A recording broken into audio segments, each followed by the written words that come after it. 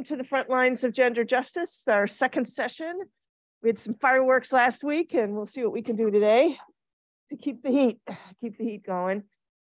This is Ria Tabacco Mar, who is the director of the ACLU's Women's Rights Project, an amazing lawyer, a wonderful person, a creative thinker about how we expand forms of gender justice in this complicated world we live in.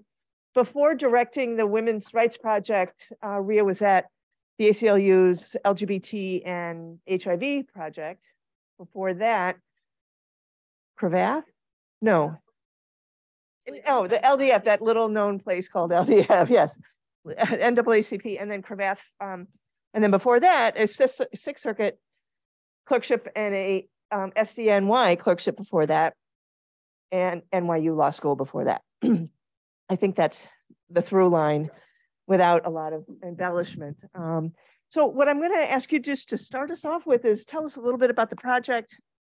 What's cooking besides the two cases we've looked at for today, which we'll talk about in a minute. I have successfully turned the microphone on. So that's 50% of the battle.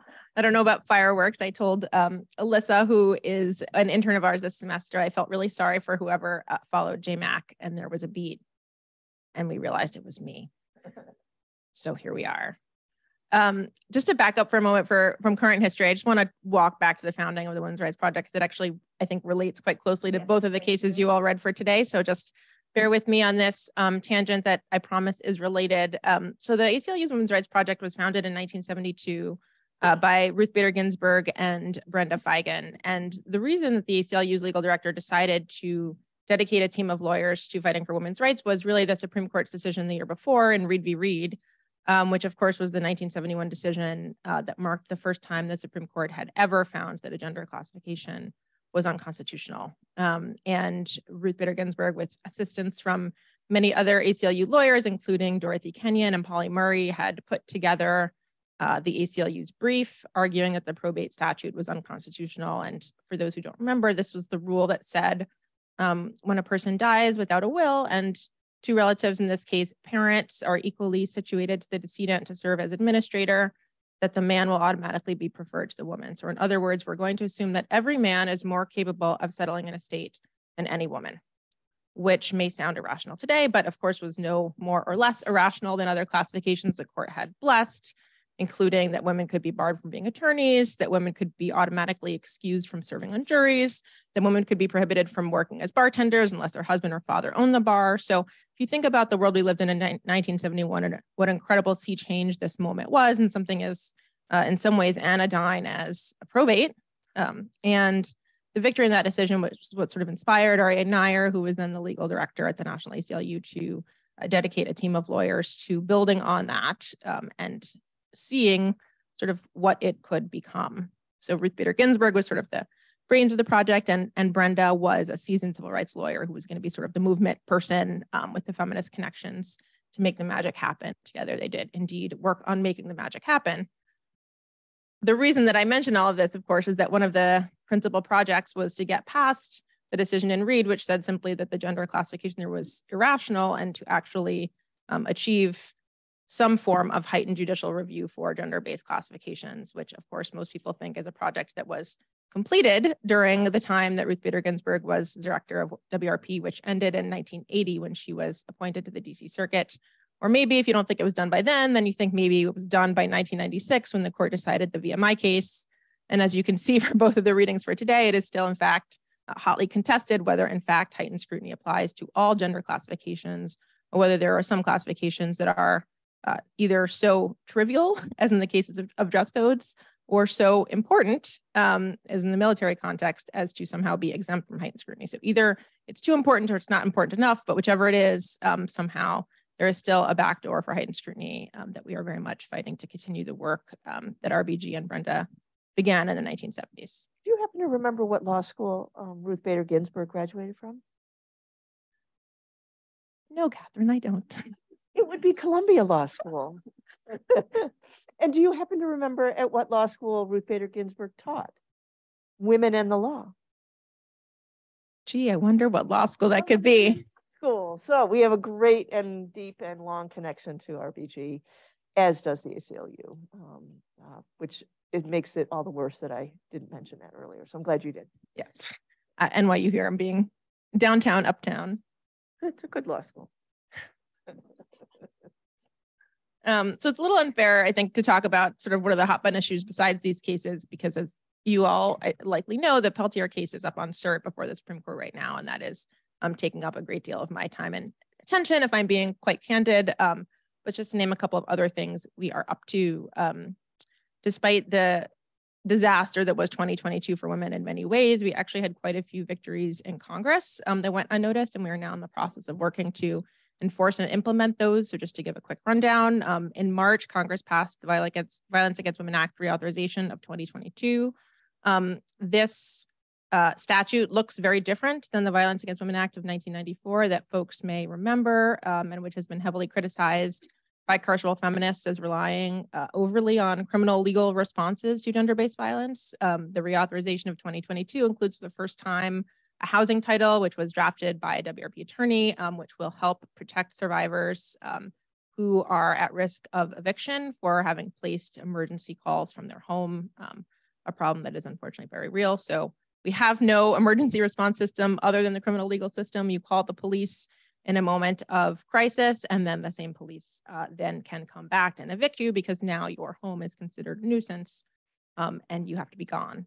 Just one example of how we're thinking about alternatives to the criminal legal system and ways that we can keep ourselves safe, ways that survivors really can feel safe. And at the very tail end of the year, as part of the appropriations omnibus, we saw the passage of two major pieces of legislation. So the Pump for Nursing Mothers Act extends lactation protections to 9 million workers that were left out by the much better known Affordable Care Act of 2010. Great law, left 9 million people out. We got them in for the most part, some asterisks with Pump. And then save the best for last. The third piece of legislation, the trifecta, was the Pregnant Workers Fairness Act. This is the first piece of federal legislation expressly prohibiting pregnancy discrimination since 1978. And I think PWFA is a great story of how, we're all feeling this moment, the courts will not save us. But the truth is, when it comes to pregnancy and gender, the court has really never saved us. So the Pregnant Workers Fairness Act is an update to the Pregnancy Discrimination Act of 1978.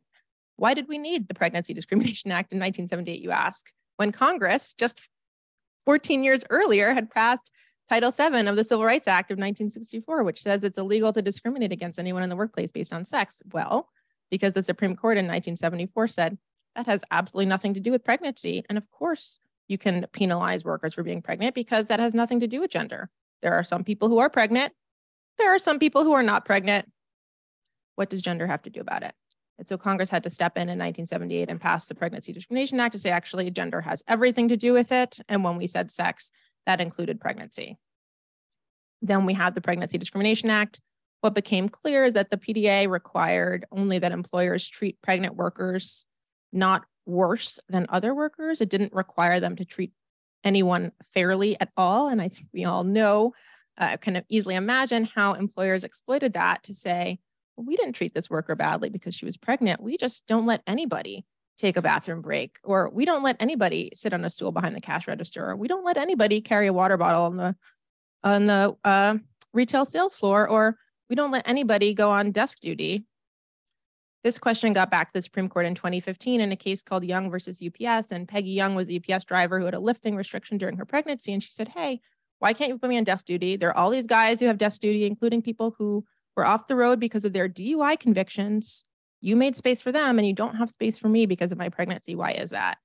And in a rare and surprising victory-ish, the Supreme Court ruled for Peggy Young, and we all thought, okay, great, finally, now we've gotten it. We've shown that you have to show basic decency when it comes to pregnancy. And the years since Young was decided in 2015 have been essentially a mess of litigation, much of it on our docket, unfortunately. And courts and employers have totally failed to get it right or to understand what basic decency requires. And that is why we've had to go back and pass the Pregnant Workers Fairness Act, which instead of merely being an equality law, really is an equity law in the sense that it requires employers to provide reasonable accommodations for pregnant workers.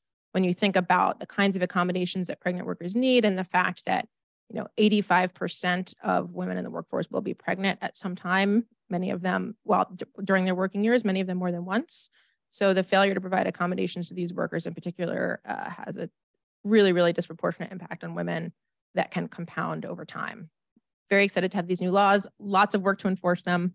We will be turning to that in 2023, assuming that we are not busy convincing the Supreme Court that 3.7 million children at charter schools do in fact have constitutional rights. That was a lot. So to pick up your last, the framing of the pregnancy issue, your last remarks, how do we make these arguments in a way that don't overdetermine pregnancy as something that only happens to women, in a way that recognizes trans men and other people who don't identify with male or female get pregnant too? How do you do both? Because it's true, it's overwhelmingly women, people who identify as women, but not only.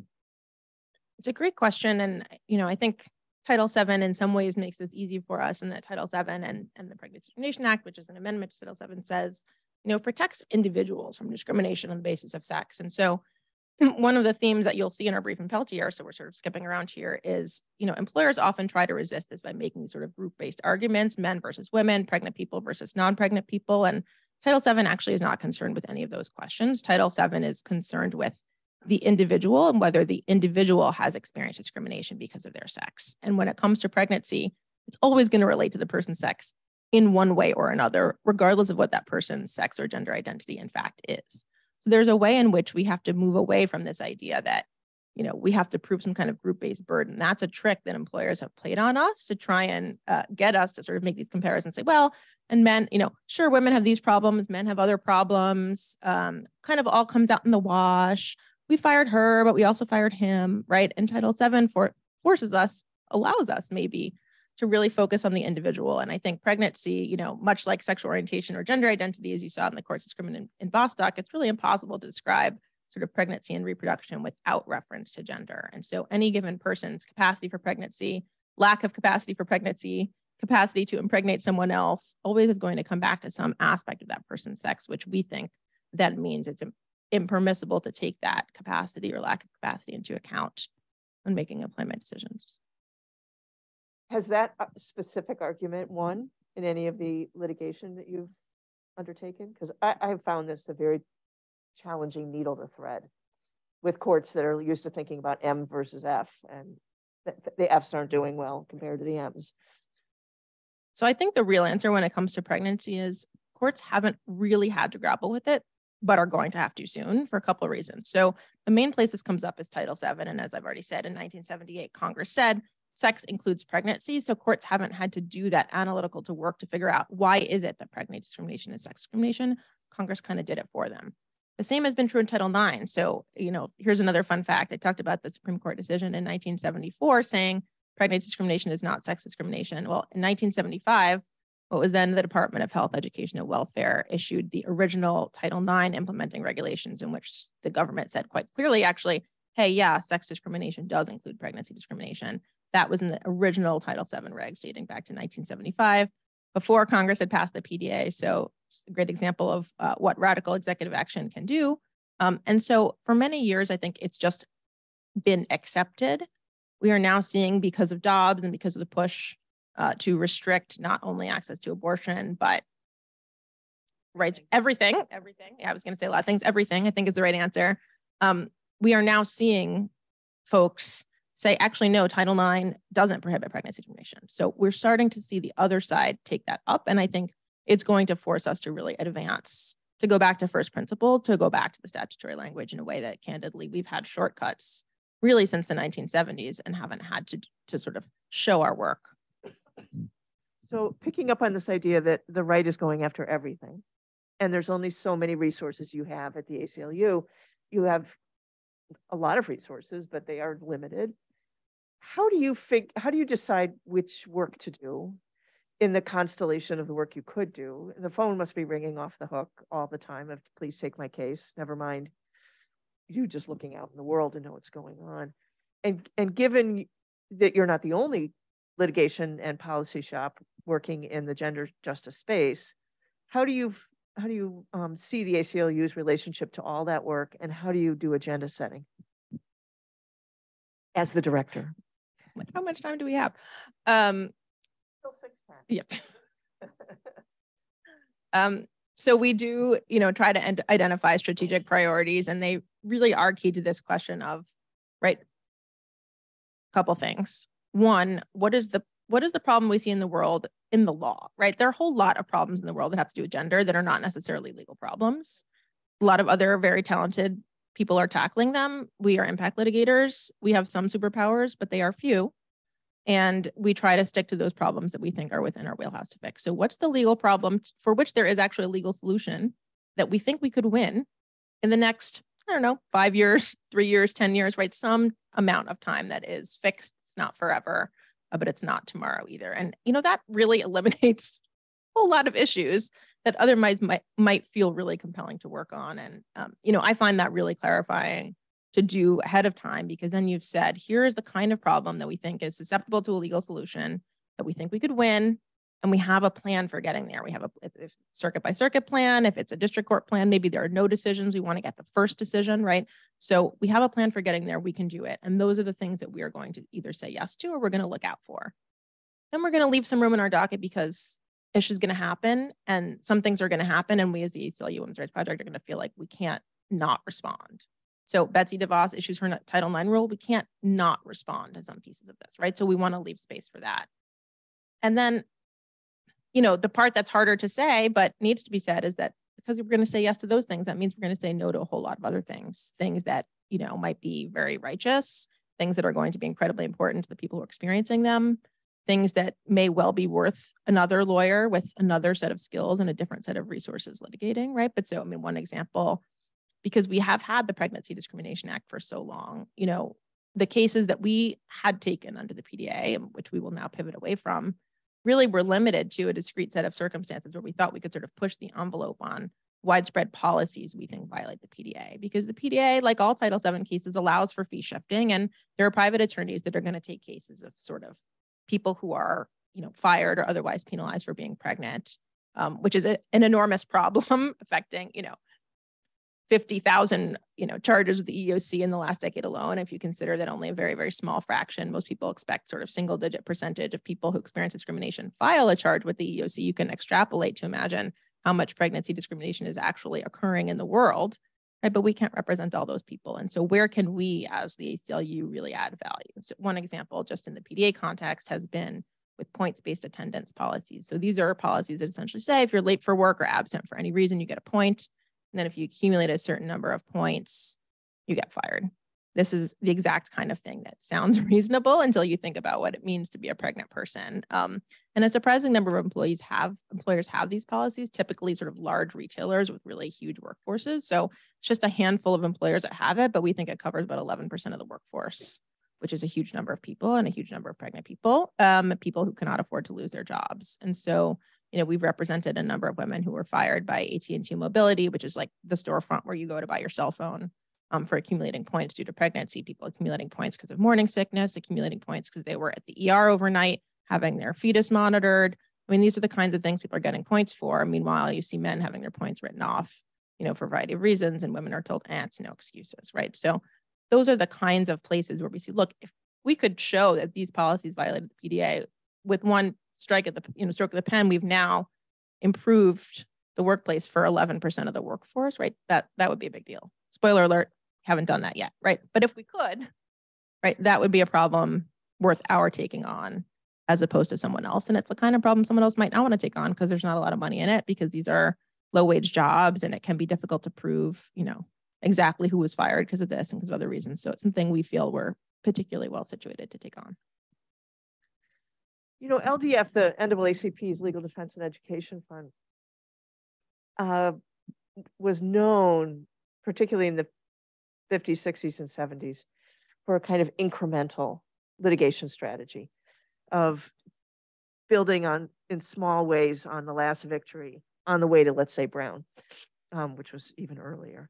And I think in some respects, that's what Justice Ginsburg, or Ruth Bader Ginsburg before she was justice, was doing too, in building a architecture of sex-based equality, rather than trying to bite off the big issue out of the gate. From what you know of the women's rights work, whether it's the work that you all have done at the ACLU or elsewhere, where else there have been good examples of that incremental way of thinking about how to make change in the gender justice space? Definitely agree. I mean, I think one of Justice Ginsburg's most famous quotes has that word incremental in it, right? It's this whole idea that we're going to make incremental change, that way people will be more accepting of it. And of course, there's also just a pragmatic piece, which is that, most judges are, in some sense conservative. And I say that with a small c, really up until sort of the latest batch of Trump appointees, even Republican appointed judges tended not to want to undo progress in rash ways either, right? It was an incremental gain and an incremental rolling back and sort of this inching. And over time, we hope that we progress forward. And it's only in, the last handful of years, I would say we do see those, like the effort to advance the argument that actually Title IX never prohibited pregnancy discrimination. Like 10 years ago, you would have been laughed out of the gate making that argument. And now suddenly it becomes palatable. That was absolutely her strategy in terms of getting heightened scrutiny under the Equal Protection Clause for gender classifications. But, in some ways, I think it's been a good bedrock for the statutory interpretation work as well. The first ever sex discrimination Title VII case to make it to the Supreme Court was a case called Phillips versus Martin Marietta. And I mention it because Ida Phillips was a white woman in Florida who was denied a factory job because she was the mother of school-aged children. And factory's defense was, we love women. Almost everyone who works here is a woman. We just don't like women who have small children at home. And LDF litigated that case, despite the fact it was not a race discrimination case and Ida Phillips was not a Black woman, because they rightly saw that if that's all that it meant, right? That's all that sex discrimination means, it has to be like, okay, we've got no women in this place. Being the wrong kind of woman, being a certain kind of woman, right, was an acceptable response, then Title VII would sort of be cut off before it even got started, including in the context of race. And so I think that was the very first Title VII case, and we've sort of built it out from there. If you think about the path from Ida Phillips, to Amy Stevens, I see a really clear through line, and I like to think about those connections. Great. Do you think the rule announced by the court in Obergefell would have stuck better, had less of an immediate and pretty devastating backlash, and including Justice Thomas saying that's next on the list, if we'd been a little bit more incremental rather than rushing to get the court's judgment in a much quicker way? It's hard to say. I always like to say judges are people too. And the reality is that people, right, popular opinion shifted on marriage equality much faster, I think, than most folks thought it would. And so in some ways, what we saw in Obergefell is just the court catching up to where people already were and not the other way around. So it's hard to say. I remember being a child thinking we'll never see this in my lifetime, and I'm old, but I'm not that old, and then we did. So now, could there have been a strategy that was aimed at really a more incremental plan of cultural acceptance? Maybe, although, that's a harder one to suggest that anyone should have waited for. Well, that's always the argument, is why do you ask people whose rights are being denied that they should wait? But that was true in the schools context and dismantling, at least formally, Jim Crow. People had to wait. It took time. But I think, just going back to what you just said, the country as a whole was not as prepared to dismantle Jim Crow as probably we were to recognize same-sex marriages. The stakes were so different in some respects. I want to get to the Peltier and military case, not enlistment registration case. But before I do, I just want to ask you a personal question. When you were in law school, did you expect that you'd be doing this work? No. What'd you go to law school to do? Still figuring that out. No, I went to law school. I knew I wanted to do public interest work. I never, though, was the kind of person who had a particular burning passion. I had so many classmates in law school who knew they wanted to be, an environmental justice lawyer or an abortion rights lawyer or a criminal defense lawyer.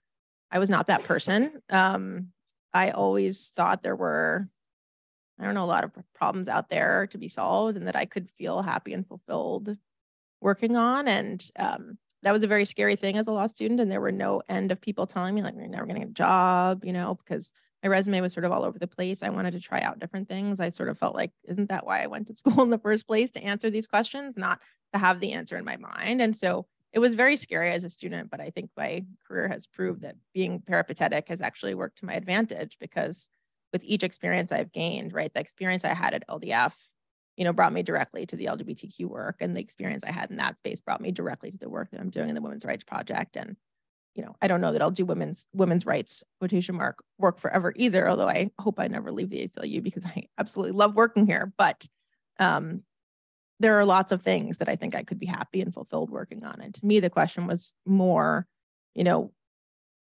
what kind of job will make me feel happy and fulfilled such that I can continue to do this work in the long term? Because I did direct services work before law school, and it was not for me. And I say this as someone who is married to a public defender who would never, ever want to do the work that I do, right? It's not that one is better or more important than the other, but all of us are introverts or extroverts. We thrive in certain ways. We derive energy from certain things, and our energy is drained by other things. And I just knew that if I had a job where I was, had to make 72 different phone calls to strangers in a given day, that I was going to burn out very quickly, and I was not going to be a good advocate, and I was not going to be in it for the long haul. And, my 1L summer, I interned at the Brennan Center, and I just loved it there. And it was so eye-opening to me, like the fact that people just got paid to go somewhere and like research on Westlaw and write memos, like drink coffee and talk about ideas, like I came from a middle-class family, but no one in my family had ever had a job like that, where you're basically being paid to think about stuff. And that just kind of blew my mind. And I felt like, okay, how can I do this? Like, this is going to make me like, I found as I was getting to law school, I would do like the slow walk to the subway. Like, you really don't want to get work. It's like, let me stop for a newspaper. It's before newspaper apps. Like, oh, let me stop for a coffee. Oh, I think I really need a bagel. Like, you're really dragging, And I was like, I don't want to be doing the slow walk to the subway every day on my way to work, right? Like, I need a job where it's like, how can I get there? Let me get there now. I wish I were there now. I'm excited to get there. Monday morning is exciting. So I get students in my office, in office hours every week saying, I want to be a public interest lawyer. Should I clerk?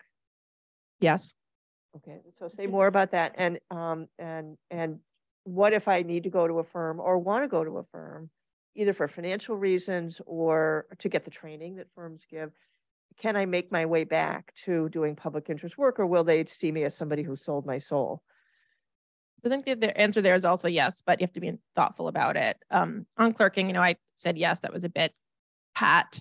I do think it depends maybe what kind of public interest lawyer you want to be, and also whether you want to clerk. So I will say at the ACLU, most folks have clerked. I think in the Women's Rights Project, I think at this moment, all but one of our attorneys was a clerk. Just again, not to say it's a requirement, but just if you look around at who's there, absolutely people clerk. Some of that is the experience they got from clerking, and some of that is that the kind of person who wants to be an ACLU lawyer is also the kind of person who really wants to be a clerk and who's going to enjoy clerking. So, if you want to be a public interest lawyer, particularly an impact litigator, and you also want to clerk, like, yes, go forward. If you want to be an impact litigator and clerking does not at all appeal to you, and you're like, oh, do I really have to do this?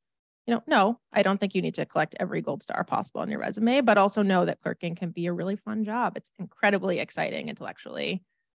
You are grappling with, you're learning all these different areas of law you never knew anything about. In 1 year, I think in my SDNY clerkship, I worked on a trial involving art fraud and, fake Tiffany windows, a felony gum possession, a trademark dispute involving red-soled shoes that Louboutin filed against Yves Saint Laurent. I mean, this is 1 year, right? 1 year in a clerkship, just incredibly fun and interesting and really great skills. And so it's actually a really fun job. So I don't want people to dread it. But if you're like that, if you just heard that and you're like, that sounds really terrible, also it's okay, right? You will still get a job if you don't clerk, but incredibly valuable. And absolutely most people at the ACLU have done it.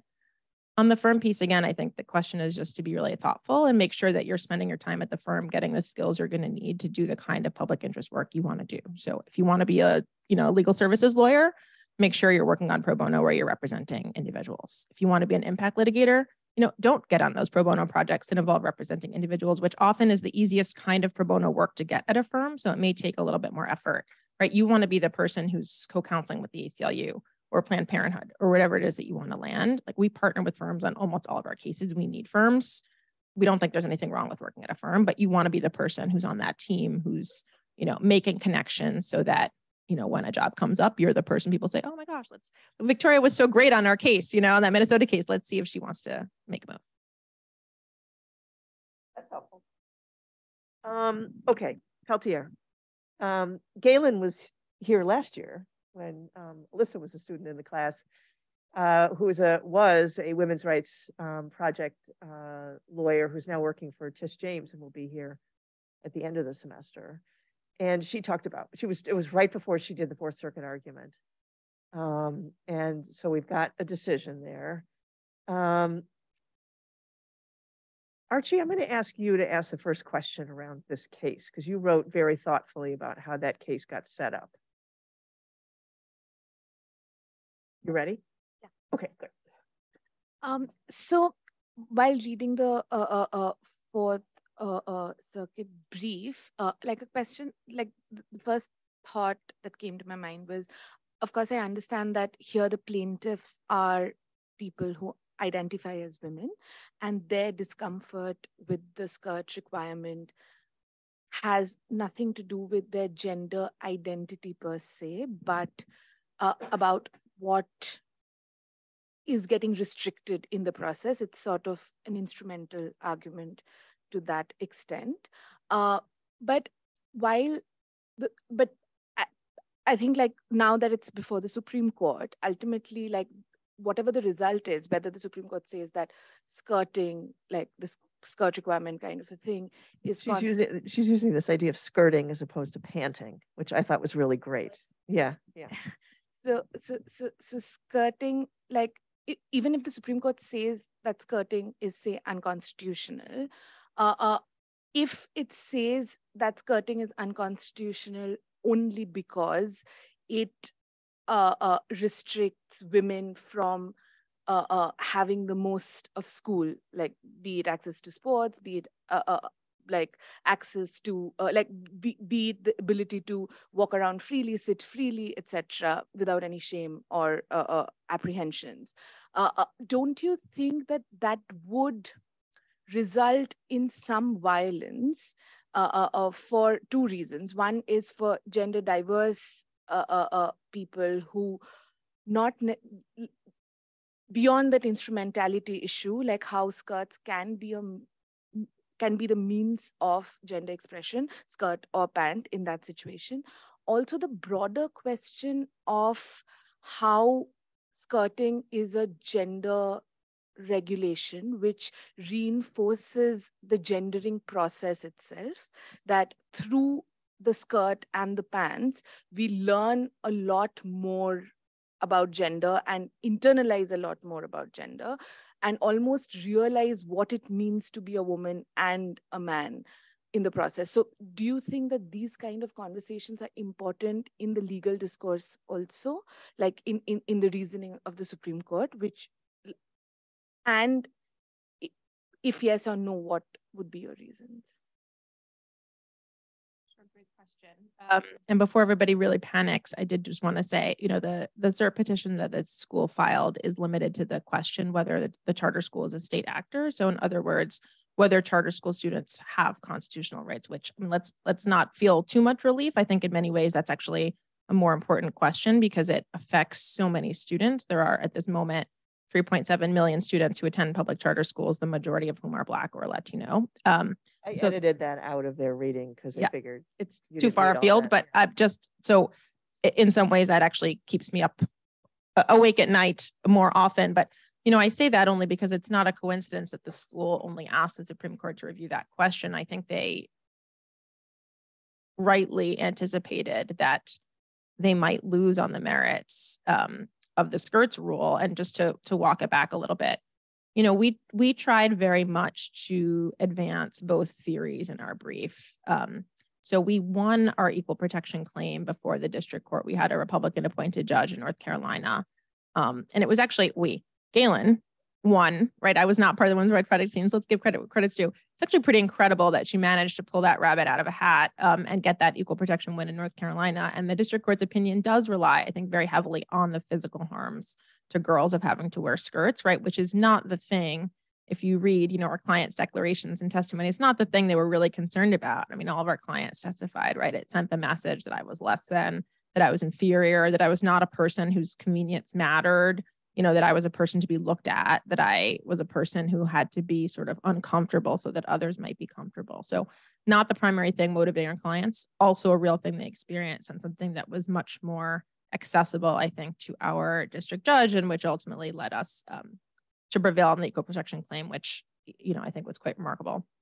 At the Fourth Circuit, again, in the brief, we tried very hard to do both. And so it's interesting to me to think about the way, you as a reader came away feeling so much more strongly, the one versus the other, which I think is real, and maybe in part because we're all in this room so attuned to not wanting to reinforce the gender binary, that any argument that rests on another basis, like, hey, and by the way, our clients were also cold and, they had to crawl around on the floor during fire drills and they couldn't play on monkey bars, feels almost ridiculous. We're like, we want to be talking about the binary here. Like, why are we not talking about the binary all the time?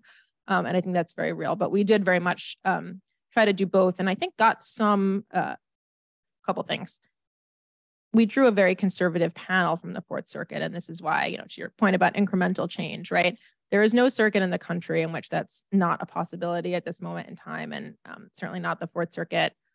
We drew 2 Republican appointed judges, including Judge Rushing, who was appointed in her 30s and is a former intern for the Alliance Defending Freedom, which is a frequent opponent of the ACLU in court.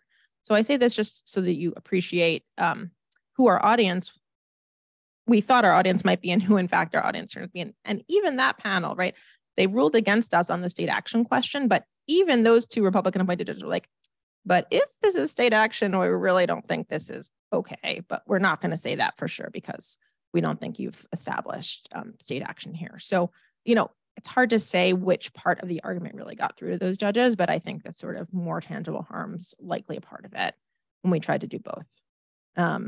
Is that ultimately satisfying? Probably not.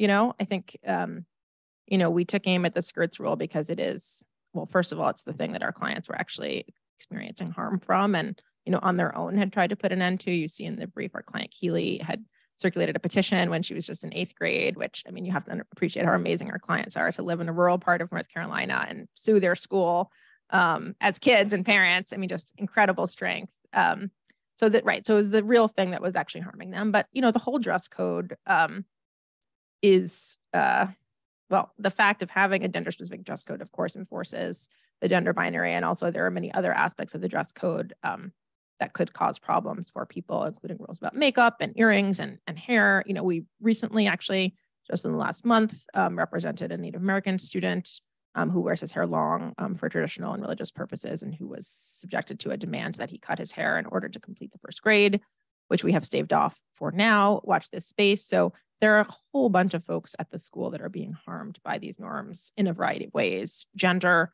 race, culture, religion. And ultimately, of course, we would love to see, a gender neutral dress code. The way to us, what seems to us the best way to get at it through litigation was a more incremental approach, which is also, you're dying to jump in, an advocacy approach, right? Families at the school could demand, we want an all gender dress code. Litigation approach, we're representing specific clients harmed by a specific piece of this. And, and describing that harms in a way that are true to them, which of course are not true of all girls or women, cisgender or transgender or LGBT. I mentioned Amy Stevens earlier, and I feel compelled to say in the Bostock case, Amy, of course, was the client who was fired for being trans. And one of the objections her employer had was that she actually wanted to wear a skirt to work, right? Her employer also had a sex-specific dress code that required women to wear skirt suits. And Amy, who was a binary identified trans woman, wanted the right to wear a skirt. And of course, in Pelter, we're representing cisgender girls who want the right not to wear a skirt. And right, both of those things obviously were true to who our clients were and to the different ways that they experienced and lived their gender. So the question I had was, what was the specific relief you were looking for? I can't remember in the complaint. That girls be able to wear both pants or skirts? Okay. Yeah. Although, there's other ways to. Some schools, for example, have dress codes, saying that all students wear pants or shorts, for example. You might have somebody like Amy who could say that was inconsistent with their, gender identity, or that they wanted the freedom to wear a skirt. But I do think there are other ways that school could fix the problem. There are many ways the school could fix the problem. The easiest, of course, would be to say that girls could opt to wear pants. The next lawsuit presumably would be from a boy, though, who wanted to wear a skirt. Jordan, you wrote about that today also. putting you on the spot. Do you want to say anything about it? I don't know if I have anything to add to that, but that was just something that stuck out to me when I was reading. It was kind of like, well, what about boys who want to wear skirts? And I thought that I also touched on the fact that like, I feel like reading the argument as like a skirt being sort of like an oppressive thing to wear, I worried also on the reverse, like about girls who would want to continue to wear skirts and what they would like feel that they were saying, like with the statement of continuing to do that. So that was kind of like some things I was thinking about. It's so interesting. And I mean, some of it goes to like, what does it mean to be forced to wear a skirt versus what does it mean to choose to wear a skirt? I mean, y'all can see I'm wearing a skirt today and I feel great about that, but nobody forced me to put it on to come here, let alone as a condition of receiving my government funded education. So I think that, force piece does a lot of work. The interesting thing about boys wearing skirts is, the Fourth Circuit actually has some of the most progressive case law in the country about the right of boys to wear long hair to school, dating from the 1970s, a time when most other courts around the country sort of were really dismissive of claims by boys and men who wanted to wear long hair and sort of thought it was kind of like a hippie fad. And the Fourth Circuit kind of was out there saying, no, actually every person has the individual freedom to wear their hair long if they choose. And so in some ways it's ironic that now we're in the Fourth Circuit. Now we only have that freedom if we in fact have constitutional rights at all, which remember, that's the threshold question the Supreme Court might decide. But so there is actually this foundation coming really not so much from a place of gender nonconformity, but just of sort of self-expression or, self-actualization dating back to the 70s. It's sort of out there. No one's really picked up on it. We did cite some of those cases in our advocacy on behalf of the Native student I just mentioned. There's just another way to think about the rights at stake.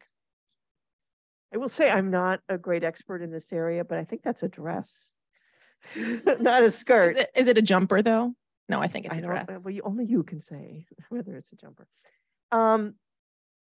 So I remember when Galen was here, I asked her, why didn't you bring a lawsuit that challenged the dress code for boys, for girls, for everybody, rather than just for girls? And that was part of what Archie wrote about. So did Victoria, I think, today. And she said we couldn't get boy clients who wanted to object to that. Can you imagine a way in which the girls who wanted to be able to wear pants would have standing to seek relief for in the form of a dress code that doesn't require boys or allows boys to wear something other than pants? So I haven't thought about that particular flavor of the question, so I'm going to cheat and talk about something else while I think more about it. It's funny, this question of couldn't find clients, because this case was filed in 2016 before Trump was elected, I feel compelled to point out. When you think about how long litigation takes and what the likely composition of the Supreme Court was if the issue was going to get there. But now, if you look at there are not a ton of dress code cases percolating in the federal courts, but there are some. And if you look at the cases that are getting litigated, it is quite often boys who are seeking the right to wear long hair or earrings, precisely because schools are starting to cave on the other kinds of questions. And so this is sort of the frontier. It's only 7 years later, but now somehow those are cases that are moving forward. And it'll be interesting. It's interesting to think about how the search for plaintiffs might have been different, even today than it was then. We certainly thought about the fact that, the skirts rule for girls is harmful to girls, but it's really harmful to everyone. And so that question, like, could a boy or someone who does not identify as a girl have challenged the skirts rule, I think might have been clearer. I mean, I don't know how much of our expert report made it into the brief or that you read, but, Dr. Spears Brown had really fascinating research showing, for example, the role that skirts requirements play in increasing sexual harassment by boys, which is obviously bad for the people who are being harassed. It's also bad for the person who's doing the harassing, right? That they are now internalizing these gender stereotype views about what it means to be a man or what it means to be a woman that they're then acting on in ways that are, harmful to others and ultimately to themselves. So there is a way in which the skirts rule, which is sort of just the most extreme manifestation of the binary identified dress code, actually is harmful to every student in the school. Easier to do it, I think, in that direction, maybe than the other direction, though perhaps not impossible. Victoria, you raised some questions about the sort of expectation that when you do equal protection litigation, you use a comparator, and how that sets up some problems. I just wanted to say that I appreciate that this is like a very difficult area, and I think what you're doing is very, very cool. But what really stood out to me when I was reading this was that I feel like the like closest argument at hand for using an EPC argument is basically having a group A and using that one as a baseline of saying, okay, are you being negatively impacted as compared to this group A? And somehow reading this, it just stands up to me that group A is generally always like men, you know, like, or people that have been grouped into this idea of what male expression is. And that is always like the highest thing. That's always like the normal thing. And whatever this expression group is doing is always going to be the normal one. Just like an anecdotal thing, I'm from Sweden, and when I was in high school, a couple of my guy friends, when it was super hot outside, they just came in skirts to school. And they were like, yeah, you know, it's breezy in my nether regions. But like, and we were like, yeah, sure, because we didn't have like a dress code, right? And I don't know, for me, just reading this also from my side, like I like to wear skirts too when it's very hot outside. And obviously you were doing the cold argument here, which is also true. But I guess like my question for this one is this a very, it is a very deliberate way of just saying, okay, but we are choosing to just cementing this group A of being male expression because we need to do the incremental change part? Is that like a very, do you have like, you know, a longer plan of moving beyond that later? Or is this something that, you know, you have to do to do like an EPC argument? So it's such an interesting question because I feel like, you know, the brief you think you're writing and the brief that other people are reading are not necessarily the same thing. And so I love this. I feel like we need like a focus group. We need like a focus group of brief readers. Exactly. With the brief, which, you know, you kind of do, but don't really do. So I love hearing the different threads that you all were able to pull out of the brief, that we're all reading the same thing and taking away so many different messages from it. It's just fascinating. And I'm going to continue to think about this after the conversation. The reason I mentioned that is because, you know, to us, we thought we were really making a very individualized argument compared to other equal protection cases that had already been decided. And so maybe this is sort of a boring way of saying, yes, it was incremental. But, you know, the cases that we were contending with were cases like Hayden or perhaps Jesperson, where the court has expressly said, no, what we're going to do in deciding whether something is discriminatory is we're going to compare group A and group B. And if group A overall is not worse off than group B overall, then we don't see a problem. And what we were trying to do was really move the needle and say, actually, that's the wrong way to think about it. We're going to look at these individual members of our group and consider whether they are being disadvantaged because of their membership in group A, which is not nearly as radical of an argument as one that could be made, but was actually quite different from the argument that we had seen courts of appeals previously accept. I mean, Jesperson, you know, which of course involved a casino dress code that required women to wear makeup. Personal best. Yeah, we're all our best when we're wearing makeup, only for women. Personal best policy, you know, for years has sort of been out there as the leading court of appeals decision on dress codes, and employers have cited it over and over again. Even the EEOC has pointed to it and saying, well, yeah, it's generally fine. And so, you know, that's the legal landscape we're living in. And when I said earlier, right, we're looking at the legal problem, I think some of these threads of conversation also relate to, right? I'm looking at the legal problem we're facing, Jesperson, and you're looking at like, what is the real experience of being a student in this school? And what problems is the gender binary creating there? And those are both very real problems, and they don't always, you know, perfectly align. So it's interesting to think about that kind of disconnect or the space between those two experiences. You may know this better than I do, but I seem to remember that the issue of cost of makeup versus no makeup in Jesperson actually wasn't briefed. It was something the court kind of invented itself as a way to say, oh, there'll be discrimination if the differentiation imposes a financial burden on group A that group B doesn't have to bear.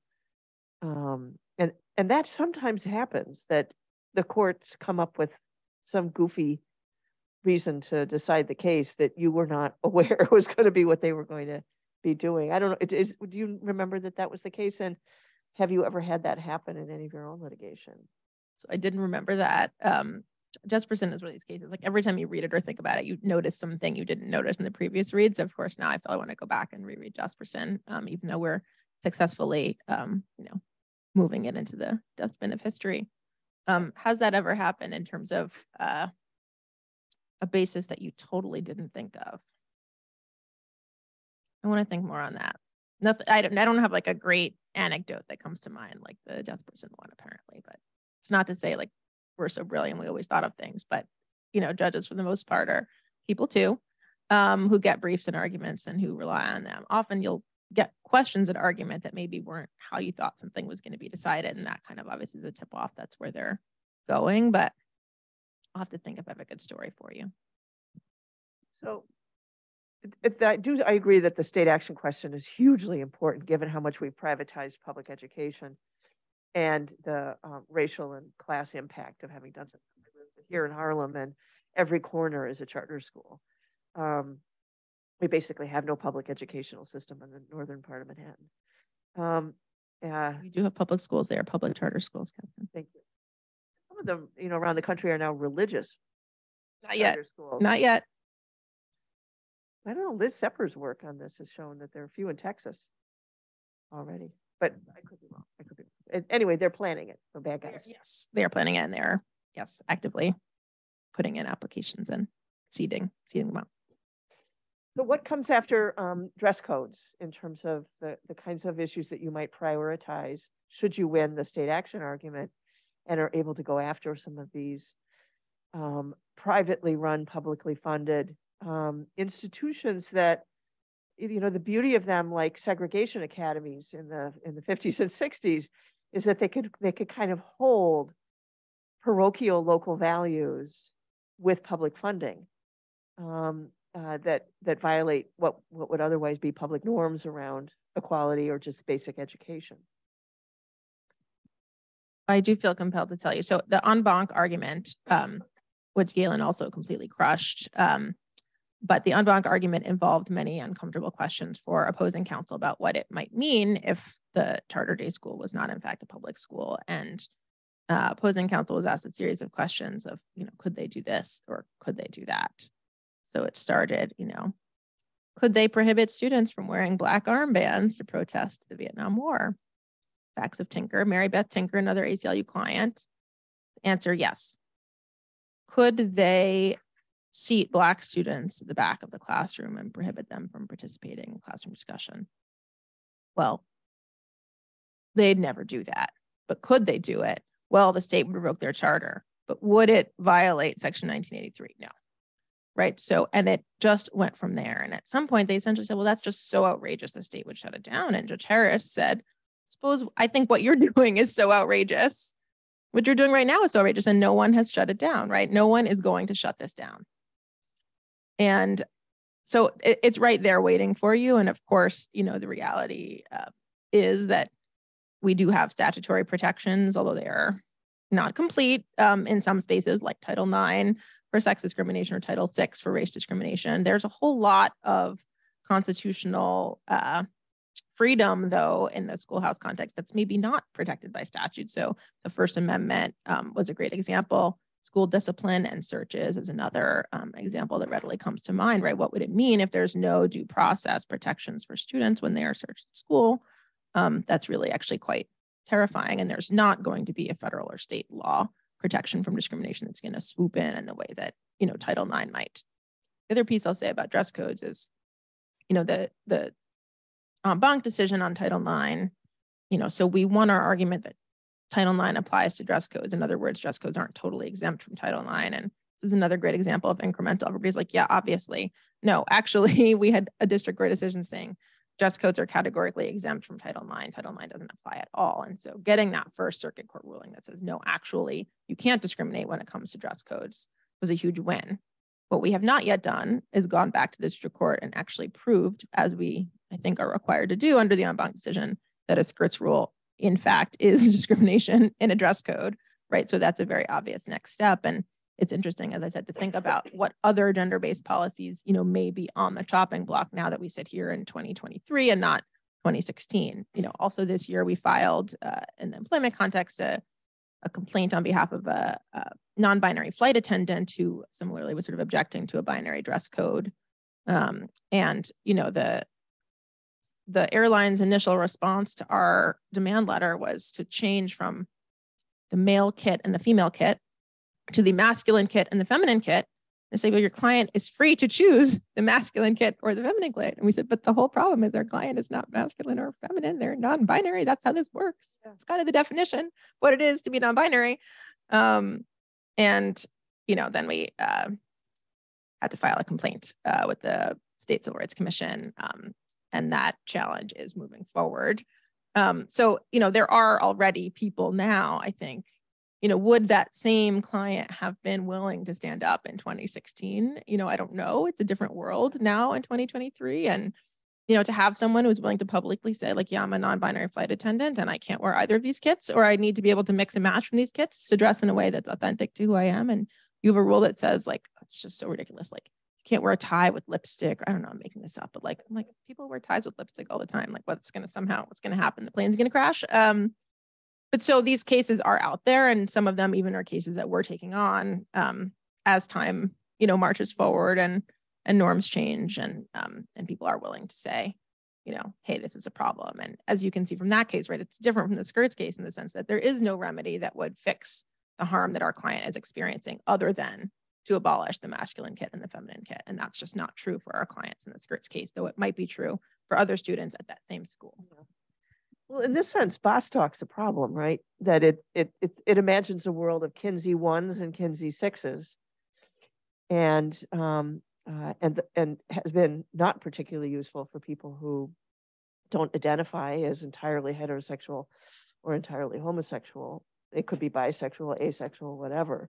But the kind of logic game that Justice Gorsuch plays in Bostock, where he's swapping out the object choice of, particularly in the sexual orientation context, locks you into that binary in ways that could also pose a problem in terms of the non-binary gender identified person too. Yeah, I don't know that I read Gorsuch's opinion in the same way. I mean, I think if you take the logic of sort of the definitional question of, can you define this term without using, man, woman, male, female, insert synonym of choice, right? The logic works when it comes to pregnancy, right? Works when it comes to being non-binary, right? How do you define being non-binary without any reference to any sort of sex or gender coded word? I think you can't. The same is true certainly of what it means to be bisexual. So I think the decision's maybe a bit more capacious than you do. I guess time will tell, but I think that question really focused on the individual. Like, can you define this individual's experience of discrimination without talking about any of these protected things? And I just think the answer to that question is going to be no when it comes to like the whole range of people you just mentioned. I guess we will see. We'll have you come back and you can see who's reading a Bostock has had more purchase with the conservative court. I think about Tennessee and this new anti-drag law that they just passed. Challenging that law would fall in the jurisdiction of the Women's Rights Project or the LGBT HIV Project. Great question. Could be either. Could also be, all these things sometimes also fall in our sort of speech privacy technology sense, in the sense that, it's a form of expression, how we dress. And it's a bit artificial sometimes how we divvy up the work among these. I mean, I feel compelled to say that in addition to having an LGBTQ project and a women's rights project, we also have a reproductive freedom project. So there are at least 3 projects within our National Legal Department that are, expressly focused on various forms of gender discrimination, and just specializing in those ways. And sometimes we all work together, and sometimes we parse them different ways. The place where we've worked, I would say, most often with the LGBT project, well, it varies. We've partnered, for example, on cases on behalf of trans women or girls. Yeah. Okay, military. Why the heck did you bring that case? Why have the military be the new frontier, or at least revisiting of an old frontier of sex-based equality? Why not, Catherine? No, this is a great question. It's a couple things. One, we did not, in fact, file this case. We joined this case as co-counsel at the cert stage, and that's significant because this was a case that the Fifth Circuit had already decided a cert petition was going to be filed, and it seemed to us quite possible the Supreme Court was in fact going to grant cert in the case. And so as the Women's Rights Project, the notion that the Supreme Court might consider the, really the most significant equal protection gender claim since possibly VMI. I mean, maybe Morales-Santana question, but arguably the most important sex discrimination equal protection case in 25 plus years. And we were not going to be in it. No, I don't think so. Just absolutely too important. In part, when you look at how useful VMI has been, I mean, VMI itself also a case that sort of touches on the military. Obviously, VMI is not itself the military, but it's a military academy. And yet it is, one of, if not the most cited case by the Women's Rights Project, and virtually every issue that we work on, there's so much in there about gender and about sex stereotyping, about what's permissible. And so, this case, had the court taken it, I thought, rightly or wrongly, but I thought, could be the next VMI in that sense, right? Could be the court's next opportunity to really reflect on what does unconstitutional gender discrimination look like. And with a newly reconstituted court under President Trump, there were real concerns, right, that there might be huge walk back of the application of heightened scrutiny, even in the places where it's, relatively uncontested, which does not include dress codes or the military, by the way. So, the fact that we ended up getting, Justice Kavanaugh to sign on to the statement from Justice Sotomayor really, I think, relieved some concerns that this court was, eager, at least right out of the gate, to roll back the application of heightened scrutiny, or to suggest that heightened scrutiny doesn't really sort of mean what it says. But the military. Some of the Women's Rights Project earliest cases involve the military, and the military is one of those places, because you essentially live at work, virtually every aspect of your life is regulated. And so all of these social norms and customs and stereotypes are actually written down and codified in ways that can be challenged, but that reflect, I think, broader social norms. So the first case that RBG ever argued before the United States Supreme Court was Frontiero, which of course involved Sharon Frontiero, the servicewoman who was denied a housing allowance that she would have been entitled to, automatically had she been a man.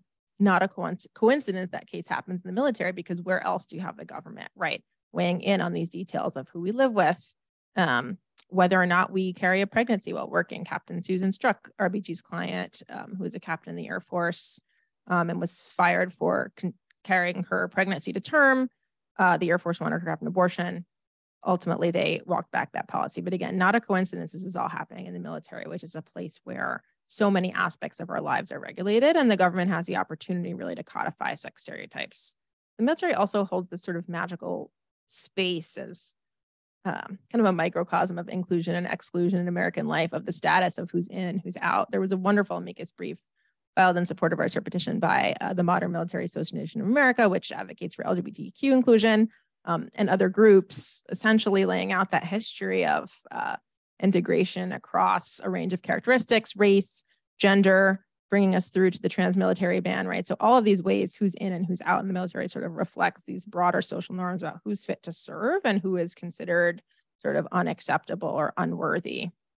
For this reason, men-only registration, despite the fact that there has not been a draft since the 70s, actually it was one of the top priorities of many service women's groups, which is surprising, but they all felt sort of much like the skirts, right? The fact that we don't have to register and they do sends a message that we are inferior, that we're not as good, and that creates, a culture that can be really toxic to women, including a culture of sexual harassment and violence that, many military women think is expressly linked to men-only registration for the draft.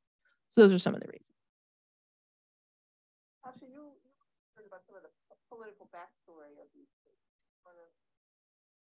Yeah, sure. I was surprised that Justice Sotomayor was the one who wrote the statement, because she didn't have to, and especially who signed on with her, and her reasoning for not granting cert. I was just very surprised by all of it, because she basically states that, okay, look, Congress is considering this, let's not touch it, which is not something the court has cared about before, because they've done this a million other times.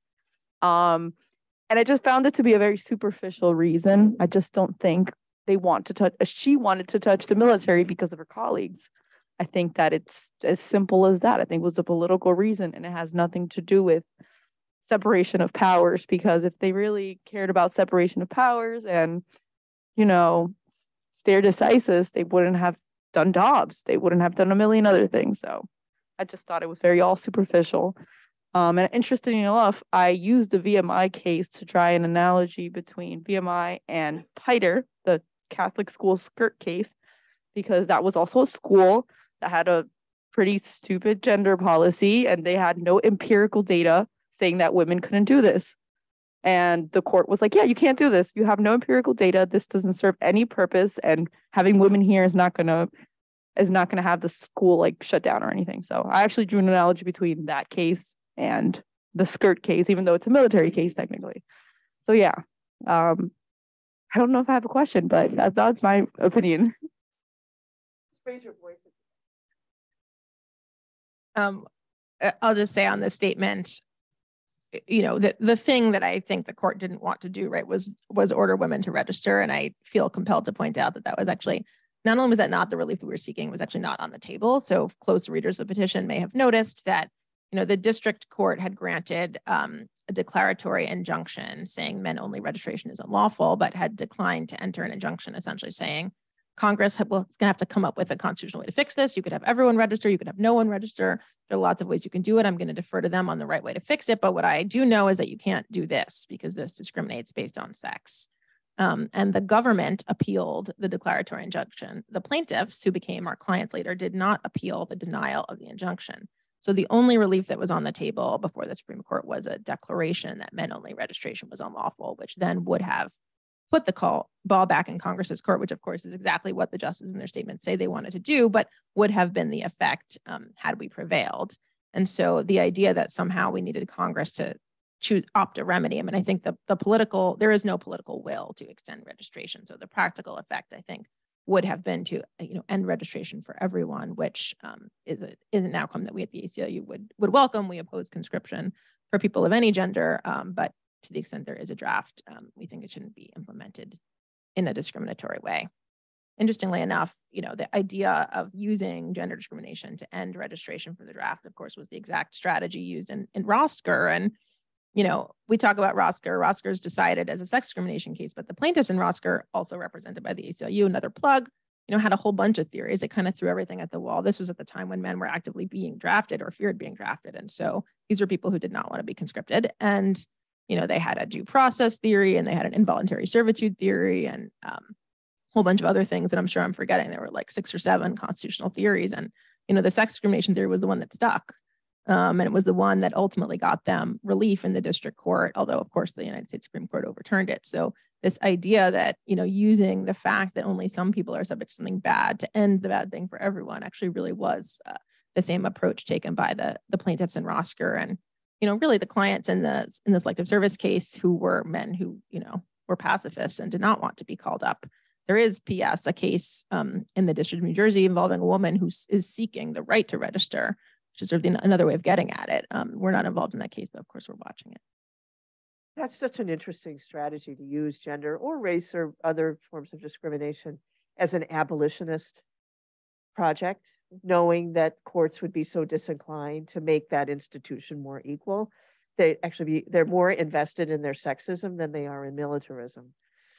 Of course, this was my view about Obergefell, is that the way to solve that problem was to disestablish the institution of marriage. Not a particularly popular view in the gay community, but that would be one way to solve it. And it was actually argued from the bench in the Prop 8 case in California. Was the judge said, one of the judges during the oral argument said, well, we could solve this problem by just getting the state out of the marriage business. And I think it was Mary Bonanno who was arguing that case. Said, no, we want marriage. We want a lot of marriage. So that's not the relief they were looking for, but it would solve the problem. Yeah, fair enough. All right, let's open it up to other folks who are on call today, who are interested in these topics. We've got some question or comment. We've been yakking for way too long. Laura? Yeah, I had a question. Thank you very much for speaking today. I had a question kind of getting at these like legal structures, which kind of evade laws, like you were talking about charter schools. In the employment context, I guess that might be more and more workers or contract workers, which evades all these sorts of regulations. How does that impact the gender space? And how do you see going forward with this larger and larger percentage of the population being contract workers? I love this question, and it's a problem we've tried to get at, although not successfully yet. So I welcome your thoughts and suggestions. No, it's a huge problem. So, I mean, it's not just contractors, it's franchise workers, it's gig workers, it's domestic workers, right? There's actually a huge, huge number of workers that are sort of cut out of this category of employee, right? They do that only employees have rights, or rather, the way the law usually thinks about it, only employers can be held accountable for violating people's rights, and then who is an employer and who is an employee. So, the case where we most recently challenged this involved a McDonald's franchise that we sued for sexual harassment. But our theory, in the case involved extremely distressing facts of rampant sexual harassment at this franchise restaurant. But our point was, if you want to fix sexual harassment at McDonald's, it's not enough to just go after the franchise. You have to get corporate on the hook, because nothing is ever going to change in McDonald's franchise unless corporate wants it to change. We all know that's true, right? They can dictate exactly how many pickles you put on a burger. They could also do something about sexual harassment if they wanted to, and they just don't care. So we sued the franchise restaurant, but also McDonald's corporate on a joint employer theory, which we lost, which, was not at all surprising. The case law on joint employer is absolutely terrible, and has also been the subject of, flip-flop, both administrative rulemaking and executive decision-making. So, the Obama administration issued, relatively broad joint employer rules, and then the Trump administration walked it back, and now Biden's taking it back in the other direction, which, meanwhile, every 4 years, the same people are still working in these jobs, right? And it's like, you have rights. No, you don't. Now you do. No, you don't. So, we had hoped that a court ruling might lead to relief that was a bit more durable than what we've seen folks get through the executive branch. But, we'll keep pressing this theory. And I think I love that you honed in on it, because I think it really is one of the places where here's a legal problem that is capable of a legal solution that we maybe actually, could get and would make a difference for just a huge, huge, huge number of workers, including many women, and especially, Black women and low-income women. I actually do have a question. In my paper, I also talked about at least the Supreme Court's cases regarding education. There has been no right to education.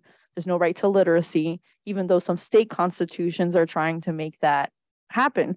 But at the federal level, there's no right to it, even though many school districts, many students, many public schools sue for different type of rights of students. But the Supreme Court has recognized that there's no right to education. There's no right to funding. There's also no right to a certain level of education. There just needs to be efforts made. And there's also no right to protect students in schools. So what right do students have, if any? Great question. And, I'll say this. So many of those cases really were litigated expressly through the lens of race or poverty. And, the Supreme Court has made clear ever since Brown 2 that it had no interest in actually enforcing or creating integrated schools or requiring schools that did not have resources, right? Requiring states or localities provide more resources to schools that lacked resources, because where were the resources going to come from except for the places that already have resources, right? Places where people don't want to give up resources. So although I am perhaps a realist and a pessimist when it comes to the court's interest in desegregating schools, the court has shown it's profoundly uninterested in desegregating schools. I would add Milliken v. Bradley to your list, right? The case that said you can't order an integration remedy across a metro area, city, and county. So it allowed white flight in Detroit essentially to permanently segregate the schools there. Of course, you don't need to move to the suburbs to do that. Here in New York City, we have the most segregated school system in the nation, and we all live right next to each other, but we've managed to figure it out anyway. This is all deeply distressing. That said, there are other places where, we hope or think we can have more of a toehold. And this goes back to the question of but where's the problem and where's the problem that we can win, right? So one of the arguments we made on behalf of the Native student we just represented, of course, was that the requiring him to cut his hair infringed on his religious liberty, an argument that maybe we could have won, by the way, also happened to be true. When we think about student searches and seizures, very distressing. On the other hand, even some of the more conservative or libertarian justices have expressed real concern about, government overreach or Fourth Amendment violations. And so, making that a reality in the school's context, again, is a place where I think, we could get a toehold. If the skirts question, made its way to the court directly, and, it isn't in our case, but, you know, if they deny cert this time, it certainly could be after we prevail, maybe on Title IX. You know, I think that too is a question we could win. Is it everything? No, of course not. Would it still make a huge difference? Yes, I think so. I hope so. Otherwise, we're really in the wrong line of business.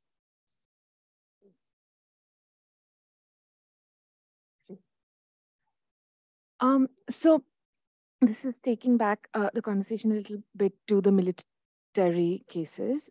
So my question is based on the observation that authoritarian regimes across the world have regularly pink-washed the discourse to sort of provide a positive spin to their militarization, Israel being one of the biggest examples. So female fighter pilots have been celebrated as like a great gender justice project. So now in that overall context and the context that the US military is a global nightmare, probably the biggest one, do you think like any sort of resources spent on equalizing the military, which in the broader scheme would necessarily have the impact of marginalizing some people, including marginal women, is sort of like a misplaced gender justice project, irrespective of its immediate gains? Yeah, it's a great question. I mean, you know, as I said, I don't think it was really squarely presented in our case because the effect of our case actually would have been to abolish registration, but it certainly has come up in other ACLU cases, including most recently our challenge, the trans-military ban, you know, which was heavily criticized for exactly the reason that you just articulated, which is like, why do you want into this institution at all? And, you know, we had real answers to those questions, you know, that turned on many of our clients, many of whom had grown up in very low income or under-resourced households and had, you know, no other avenue. And your answer, of course, there are answers to those. I'm not saying those are sufficient answers. Those were the answers that we had, as well as this question about sort of just broader inclusion, right? The military, for better or worse, is this institution that reflects our status in the country. And it's a profound thing to be told, you know, you're in or you're out, which the same was true of marriage. And then again, which then I think is subject to the same response, right? Enslaved people were also not allowed to marry. So it's been a long struggle over the history of our nation of trying to get included in these institutions that perhaps we might be better off without. But nonetheless, we filed Loving v. Virginia and we filed the trans-military ban case and we challenged registration. But I think the critiques you raise are very real. And, you know, we will certainly continue to hear them. And as I said, we have answers, but I don't know they're wholly satisfying. Gordon?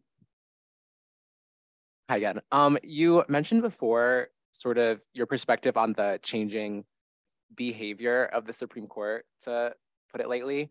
And you've also talked about how you've had to strategize like towards what you see as like a winnable argument. So I'm curious what your sort of strategy changes or different approaches have had to be sort of in the wake of this new, some might call it like extremist court. And I'm wondering what is sort of like the ethos or approach like that your team now has to take in the face of like a court that's turning back a lot of what's been going forward.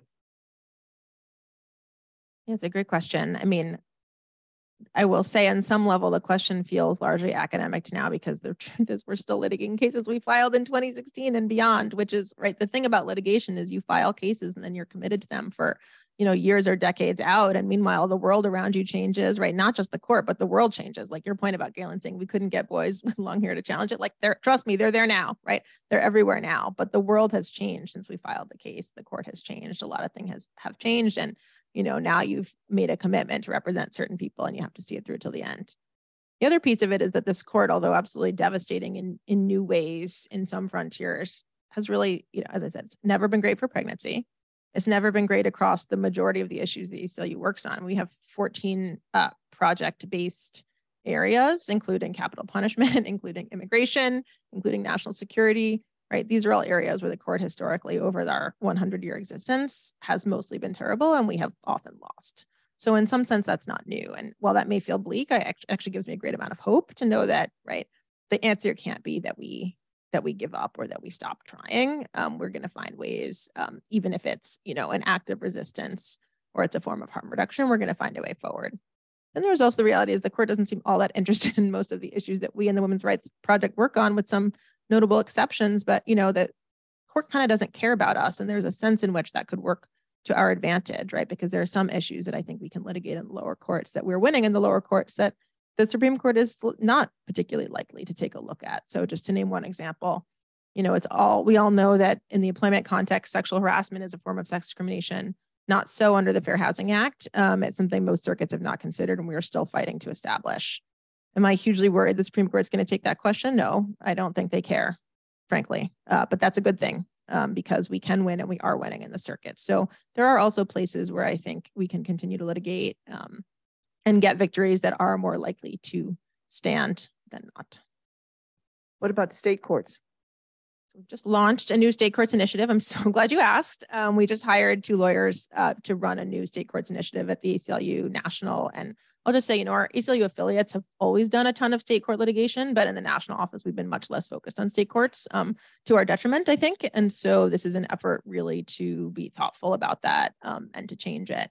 And we're starting in the Women's Rights Project. I would say we've not been as on the vanguard as my colleagues in the Reproductive Freedom Project, who've already filed, I think, over a dozen state court cases challenging abortion bans, but we are getting there. So, you know, for example, one of the issues that we have in recent years been looking at much more closely is family regulation system, to pull up on JMAC. And of course, those issues largely do get litigated in state courts. And so if you're waiting for the family court case to end and to bring some affirmative challenge in federal court, you can be waiting a long time, and often, quite often after the harm is done. So there are particular places where we're thinking about state courts, not so much because we're afraid of the federal courts, though maybe we also are, but just because that is where the harm is happening. And for too long, we haven't thought about these problems as gender justice issues. We haven't thought about them as sort of real problems on par with the other problems that the ACLU National Legal Department litigates. And we're trying to change that. And that's going to require going where the problems are happening. And that's, you know, family court, housing court, all these things that are happening in state courts where women find themselves subject to government surveillance, which are not the same places that men are surveilled. It looks like there are some questions on the Zoom, I noticed, but also building off of Jordan's question, what about losing? Do you view losing as a productive, like, strategic choice, maybe as a version of incremental change, or as a pathway to creating openings for productive appeal? I'm curious to hear your thoughts on that. I wouldn't know. I would describe it as like a choice I would want to make, but it's a reality that we all have to confront. And I think, you know, you're right to be thinking smartly about how to lose and how to lose forward. People say, how do you lose forward? Or how do you lose in a way where you've created momentum for something better to happen? So, you know, that might be, for example, you know, had we lost the Bostock cases, many people thought, though that would be terrible, that would create the political momentum needed in Congress to pass the Equality Act. Momentum we have not seen. I don't know whether or not that would have happened, but it's one possibility. And it certainly is a moment that many folks, you know, would have used to sort of seize onto as this kind of outrageous decision, so out of step with where people are, and now we need to fix it. And certainly that's happened before. I mean, I talked about the Pregnancy Discrimination Act of 1978, great example of Congress being like, court, you got it so wrong. And we are so outraged by it that we are actually going to do something about it, despite the fact that we seem to be not able to do a whole lot about any problems facing Americans. So I think there's that strategy. And then there's also the, like, how do you create, you know, the dissent of today that's going to become the majority opinion of tomorrow? And it's tough to wait, but there is a way in which it's a profound thing to be heard and to be seen by the Supreme Court, even in dissent. Certainly preferable to not being seen at all. And I think many of us listening to Justice Jackson's question this term have felt really seen by her just radical truth be telling about what the 14th Amendment is really about. And do I think that those views are going to be in a majority opinion? No, of course, nobody expects that.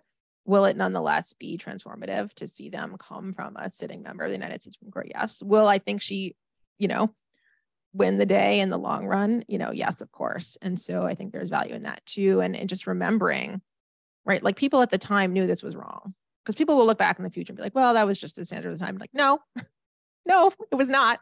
Right. And there were people out there like Justice Jackson or Justice Harlan, you think about his dissent in Plessy, right?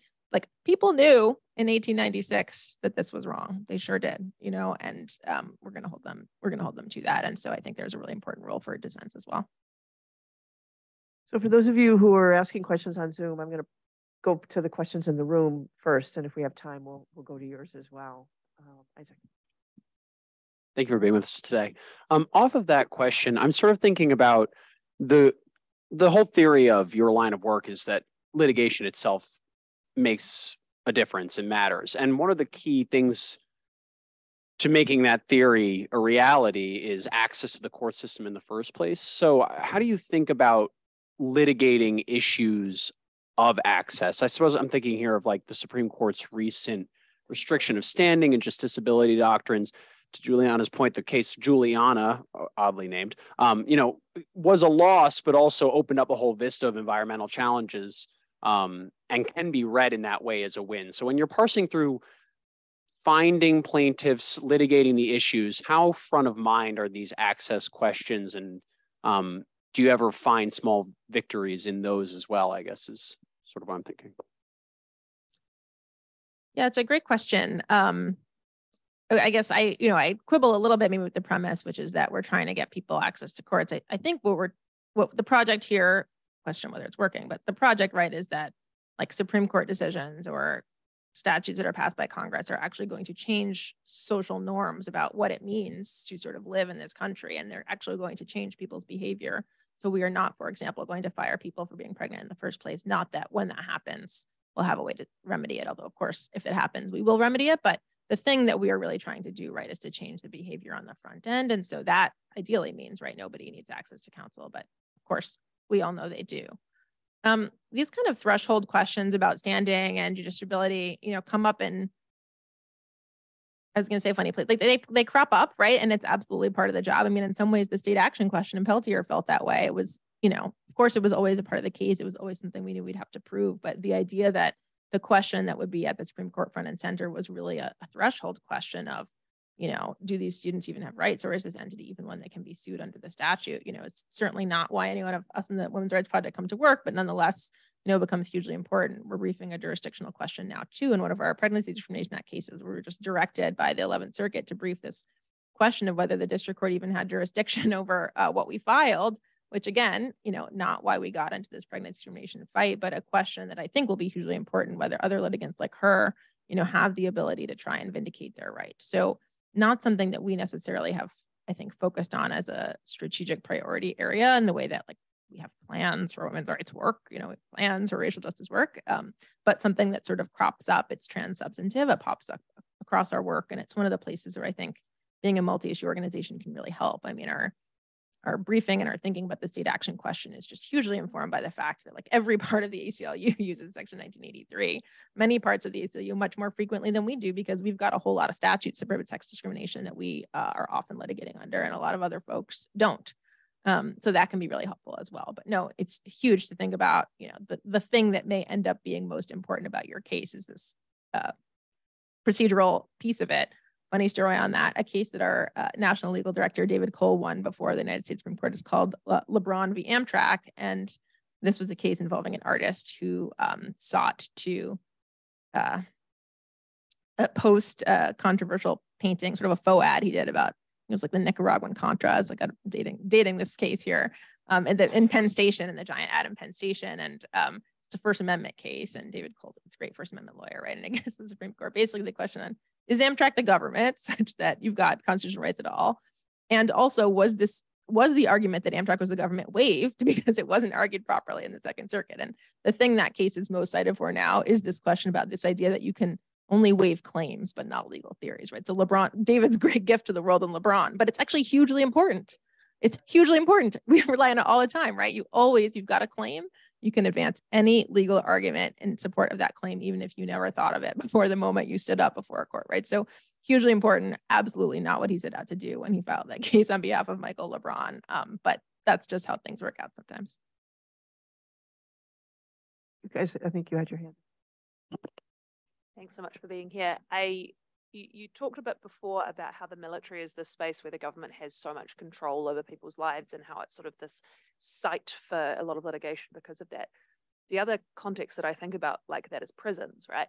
And so I'm wondering what the Women's Rights Project might think about in terms of prison litigation and whether that's a space to advance women's rights that the ACLU might think about taking on. It's a great question. And the candid answer is, we have not done much in prisons, the Women's Rights Project, in recent years, and in part because we have a national prison project that leads our prison work, much of it on behalf of women or even specific to problems that women are facing. This is the one downside to being a multi-issue organization. Like, it's good because we have smart colleagues that are experts in everything, and it's bad because there are problems that sort of affect everyone. And then it feels a bit like, in this case, I think our national prison project actually is doing a very nice job of covering the landscape, but sometimes it can feel like, well, it's not my issue, it's your issue. And then that person, oh, it's not my issue, it's this other person's issue. And then somehow, it becomes no one's issue. So there have been times when we've collaborated, but I think the reality is we haven't done much there, in part because, prison litigation is a place where, procedural and threshold requirements can make it so difficult to actually get to the merits. And like right there is an access problem. And so when we think about how to spend our limited resources, frankly, it's tough to think about. I feel this way a little bit about, I'm like, we're really at the 11th Circuit and jurisdiction. Like, this is not what I came here to do, right? But this is how litigation works. And I think that's even more true in prison. But rest assured, I do have some colleagues at the National Prison Project who are focused on prison. But it's a wonderful analogy, and it's true, right? This idea that, you're from the moment you wake up to the moment you go to sleep, and everything that happens in between.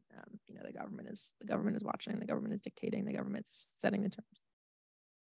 We did a policy paper last fall on these referenda across the country that had been on the ballot in November that would lift the slavery or involuntary servitude exemption for people who are incarcerated, with a particular focus on pregnant people who are incarcerated and how they're forced to work while pregnant or postpartum in ways that have a particular gendered impact. And it'd be an interesting question whose bucket that kind of case would fall in, yours or the prison project. But you guys work across silos all the time. Yeah. Historically, I think that NPP has worked on some of those issues in the past, but always in consultation, right? So it's just sort of the question, like who's out front and who's consulting, which happens all the time, especially when you have like some projects that are focused on groups of people and then some projects that are focused on substantive issues. Like, every person has a gender, every person has a sexual orientation, every person has an immigration status. And also we all vote, right? And we all, we all express ourselves, and we all do all these other things. And so, whose wheelhouse does it fall into? Yeah.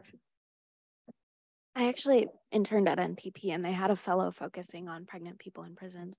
But I did have a question. Reading the dress code case, something that was touched on but not focused on as much as like the practicality of skirts was how girls are harmed by like the fragile vessel stereotype. And I think there's like another argument to be made about how boys are harmed by like the chivalry, the strength, like those stereotypes. And so I was thinking about how that could be like an all gender stereotype argument. And so I was wondering what you think about that, and like what kind of case you would need, or what kind of plaintiffs you would need to be a vessel for like a larger stereotyping case. I absolutely think men and boys are harmed by gender stereotypes too. And it was one of the sort of animating principles that Ruth Bader Ginsburg used in her earliest cases. So many of those cases were brought on behalf of men. I think of Stephen Weisenfeld. This was the widower whose wife died in childbirth, and he wanted to stay home and raise his then infant son, Jason, and was denied Social Security survivor benefits because he was a man, but had he been a woman, would have been entitled to them. And that case was all about the stereotype that, men should not be caregivers. And Justice Ginsburg believed, I think, very fervently that men were really losing out on something. It's not just that like women ought to have access to all of this work outside the home, but that by not participating in, domestic work that had been relegated to women, that men were missing something very real too. And that everyone should sort of have the freedom to choose, the right balance for themselves. And that means both sort of carrying your share of the work, but also getting to reap your share of the joy that comes from being a caregiver, that comes from being a parent, that comes from, caring for an elderly parent. So absolutely think these kinds of stereotypes are harmful to boys. And I talked earlier about what it means in terms of sexual harassment and attitudes that young boys develop that I think ultimately will be very harmful to their ability to maintain, healthy relationships, which obviously is, to their partner's detriment, but also I believe to their own. So very great argument. We do still represent men. We represented men in our selective service case. Actually recently represented a man who was discharged from the Coast Guard Academy because he had become a parent. Again, very similar to this idea that somehow, it's not possible to be a parent and a caregiver and also be a dedicated cadet, one that we thought was sort of really premised on a harmful stereotype that's ordinarily directed at women. And in this case was being directed at a man, really to everyone's detriment. That case settled before we were able to get to the policy, although I think Congress has directed DOD to revisit it. So yes, absolutely. I do think that there's, in our case, we tried very carefully to choose one group of plaintiffs challenging one aspect of the policy. And so, I worry that the idea of taking it all on at once sort of buys into the sort of unequal burdens framing, or this idea of like, well, we're going to look at how you're harmed and how you're harmed and how this other person's harmed. But a case on behalf of boys challenging, a variety of aspects of the dress code that harm them in various ways, I think could be really powerful. And frankly, I think is a case we're likely to see whether we bring it or not. Just the reality is that there are many more boys now who are seeking the right to express their gender in ways that, was once considered non-conforming and that some schools are still trying to prohibit. Hi, thank you again. I think a criticism I've seen of impact litigation, not really like in general, but in the ways how it's operated in the past and also in the present, is that it can kind of perpetuate like respectability politics by way of like the plaintiffs that are selected are kind of the most privileged of whatever like underprivileged group you're advocating for. So like we discussed with like Obergefell, like they were mostly like white, male, and like upper middle class or middle class. So do you think that that's something that the people at the ACLU or just people in general, like the impact litigation space, are increasingly aware of with like the larger conversation around like intersectionality? And do you think that you've seen like a change during your tenure there in terms of maybe choosing plaintiffs or taking the cases of plaintiffs that aren't just kind of like the most privileged of whatever? Yeah, no, it's a constant conversation. It has been, since I joined the ACLU and dating far back. I think the reality is being a plaintiff in an impact litigation case is enormously stressful and difficult, and it requires a certain amount of privilege to have the freedom to take it on, to say yes to being the plaintiff, to seeing it through to the end. I mean, I often think like I wouldn't be brave enough to be one of our clients. It's an astonishing thing when you think about it. I mean, our clients didn't even talk about some of the LGBT cases they did. Our clients, Dave and Charlie and Masterpiece Cake Shop, and they had death threats sent to their home. Litigation goes on. We're at 7 years and counting in Peltier. We're requiring you to constantly show up, be deposed, talk to the press, have your picture taken, have your name published in the newspaper. And so it's something that can be, I think, a stretch for most people. I think it would be a stretch for me. And it's something that can be even more of a stretch for people who, for example, may lack housing stability, may not have the resources and the time to put into being a plaintiff. And that's not to say we shouldn't do a better job of finding people, because I absolutely think we should and we must, and we are trying and clearly not doing a good enough job. But I also think there's a certain reality that being in these cases, it's almost like having another job, right? And it requires a certain amount of privilege to have the emotional and financial and physical room in your life to take that on. And some of what we're seeing, right, is like, who's going to be out there and be the face of this?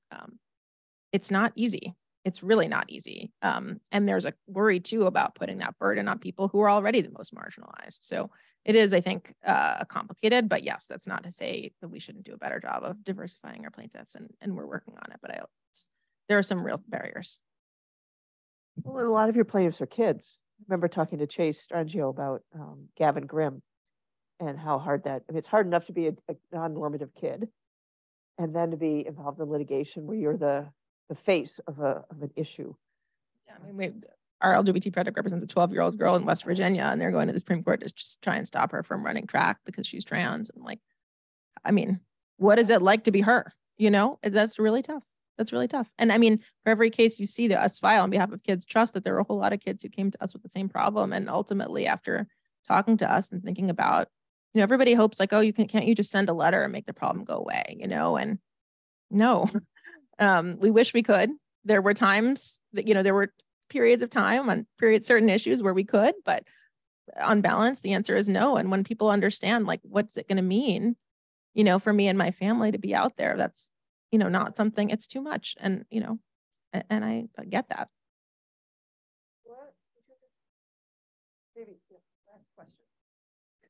Just quickly, when you talk about finding plaintiffs and wanting to sort of diversify the plaintiff group, I'm just interested in sort of what that entails and to what extent the ACLU is, thinking about here is a legal problem which we think there's a legal solution to, and is actively scouring for sort of potential plaintiffs who might have a case that would lead to potentially a good result overall, or whether it is reacting to the complaints which are being submitted to you, or cases that are already sort of in train.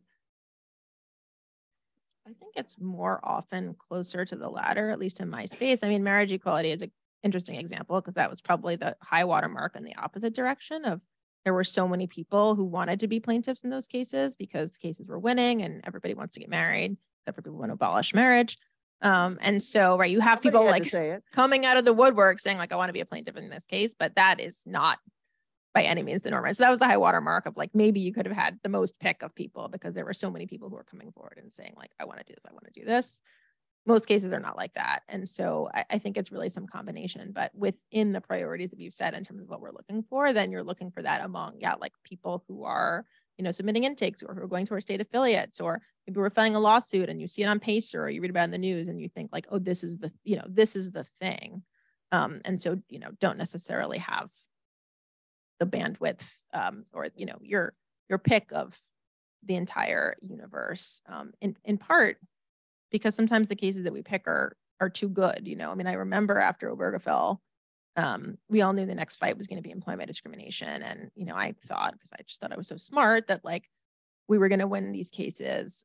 There were so many companies that refused to provide spousal benefits to same-sex spouses. And I just thought like, well, we should just win this after Obergefell, right? And we'll have this great Title VII case. And, like we settled all those cases immediately, right? Like that was a context where you could send somebody a letter and they were like, oh, you're right.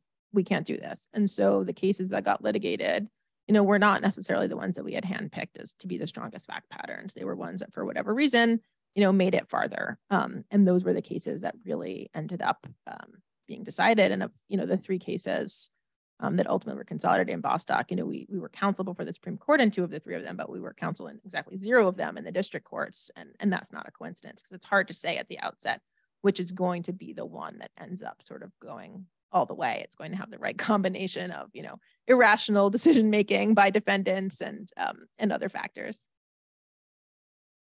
So Alyssa's working with you this semester.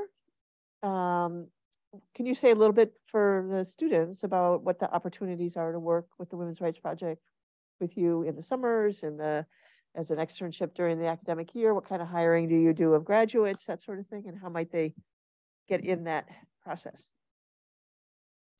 So we do have interns every summer and every semester, and you all are in New York, so this is not relevant to you, but we now also have the option for folks to be virtual. So if you're spending time in other places and need to be able to work with us virtually, you can do that. That is probably our sort of most robust way of engaging with law students. I mean, candidly, as I think will come to no surprise to anyone who wants to do public interest work, the only recent graduates we hire typically would be folks who are coming through an externally funded fellowship. We do not have our own in-house fellowship in the Women's Rights Project. Some ACLU projects do. But we do regularly have, and sponsor folks to apply for SCADA and EJW and Justice Catalyst and the like. And, the reality is that our staff attorney positions, Galen notwithstanding, people don't leave all that often. It's a pretty fun job to have. So those can be harder to come by, but we do have a regular rotation of internships, which can be a great pathway to then being a candidate for a fellowship, which can then be a great pathway to, getting one of those staff attorney spots. So absolutely feel free to hit me up or connect with Alyssa.